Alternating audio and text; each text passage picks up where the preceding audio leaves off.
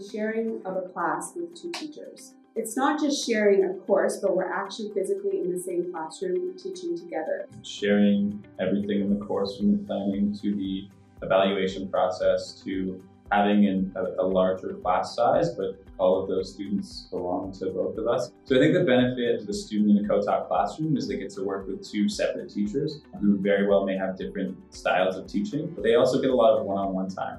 So if Kelly's teaching the class and I'm sort of monitoring or walking around the group, students that may have a question that they might not be comfortable asking in front of the whole class, we can do a little one-on-one. We can provide different types of instruction to the students. We can collaborate with smaller groups. For example, one thing that we do with our students is we expose them to a different way of learning certain topics. I think co-teaching can be a great benefit for a teacher because traditionally teachers are alone in the classroom. They have their way of teaching and they're never exposed to seeing somebody else's way of teaching.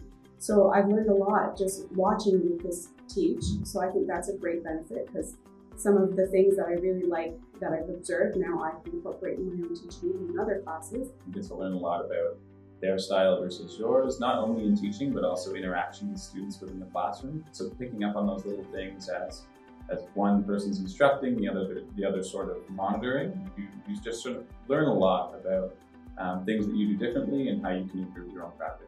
So some advice that I would give to new co-teachers would be to definitely set aside some time to plan with your co-teacher. It's important to make sure that you have a similar set of classroom norms, classroom rules. So just being really, really open to a new perspective that you're going to be working with in the classroom. You have to be flexible. So you're teaching with someone potentially you've never taught with or interacted with, and they might do things differently than you. And instead of being resistant, sometimes you can really be open-minded and you can learn from them.